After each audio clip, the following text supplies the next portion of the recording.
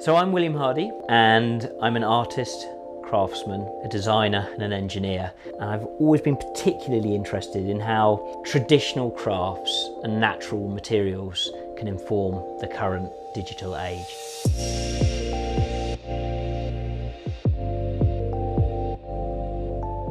It was really exciting when Nissan approached us with this project. Creating a mobile wood workshop that any kind of craftsman could take out into the wilderness and create the most amazing things. As an artist, to be able to travel anywhere and actually bring your workshop to the inspiration, I mean, that's an incredible idea. The brief was really exciting and really open. We're actually makers, we're actually designers. So we were able to actually really get in the shoes of our clients and actually design something that we'd really like to work in.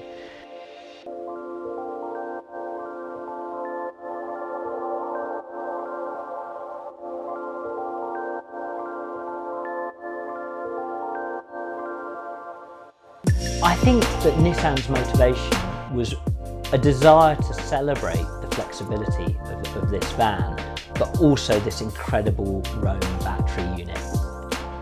Now the ROAM unit is such a beautiful piece of engineering. It's actually a recycled product. They've taken all their Leaf technology and pushed it into this new battery. It's weatherproof, it's portable, and this really gives me the flexibility to do jobs just about anywhere in the country.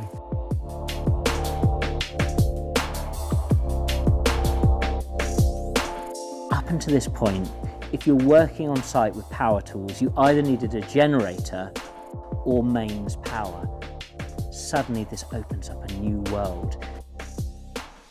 You can power it through solar power, but you can take it anywhere and power some really powerful tools.